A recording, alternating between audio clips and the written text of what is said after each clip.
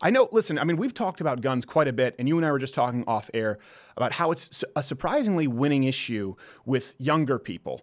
And often, a lot of people on the right aren't aware of just how much of a winning issue it is.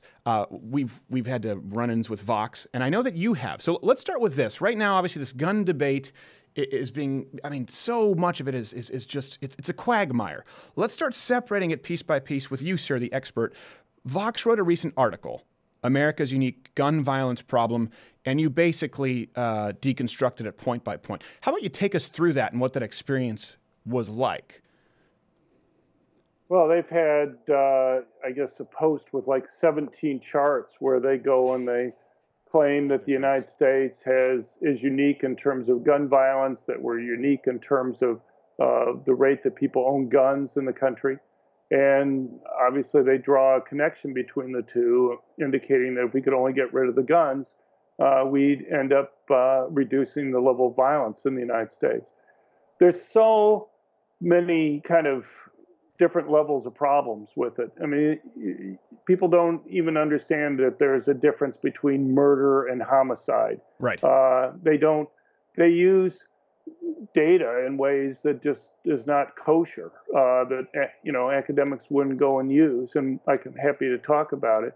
But so for example, murder and homicide. Most people don't know that the difference between the two is justifiable homicides. Homicides are murders plus cases where either police or civilians use guns to protect themselves, and so. In a typical year recently, you would have had maybe about 8,000 firearm murders, but you'd have maybe 12,000 firearm homicides. And they don't know how large of a share that the vast majority of those firearm murders are gang related. Right. Do you think they don't know at this point? I mean, you're an academic, and some of them at Vox can be argued are academics. Do you think they don't know? Kind of like Obama on the wage myth. Yes, it's like President Obama on the wage gap. You're going, you have Google too. Google, or is he trying to push a message? Do you really think they don't know at this point, or they're so entrenched in the agenda that they have to continue with it? Because I know your research shows the opposite might be true, which I'd like to get into. Right. Well, I mean, it's hard to get in people's heads to know what's actually motivating them on things.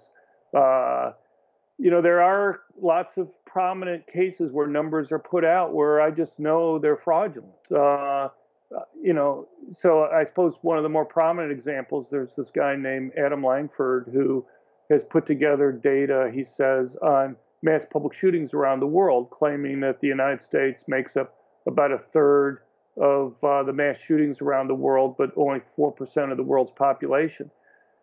I've been asking for the guy's data since it got attention in 2015. I mean, when it came out, he had the front page, top above the fold of every major newspaper in the country and most of the minor ones. Yeah. It got coverage in at least 30 different countries. Got the mad fold in the back. You're like, 4%. No, you're absolutely. It's funny that you bring that up because we've done this quite a bit, and they don't send their sources. But I've not heard that one before. I know it's false right away because of the research we've done. When you look at mass shootings in places like the Honduras and South American countries, unless is he? Well, see, here's the problem.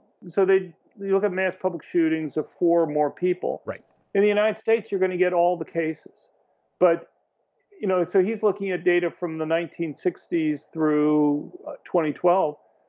Does anybody really believe that you're going to be able to find all the mass public shootings in Africa or South America or Central America in the late 60s, in the 70s?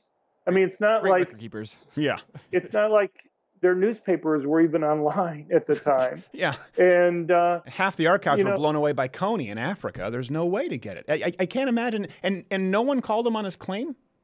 Well, the thing is, the media doesn't care about it. I just been going back and forth with some people at the New York Times because they just a few months ago ran a huge full page showing graphs that he had from his data. The thing is, the graphs are unusable to try to figure it out because they don't label the dots, and the vast majority of dots are kind of all scrambled together, so you can't figure out what the number he's claiming for individual countries. So I'd like to get information on the actual cases that Right. he has.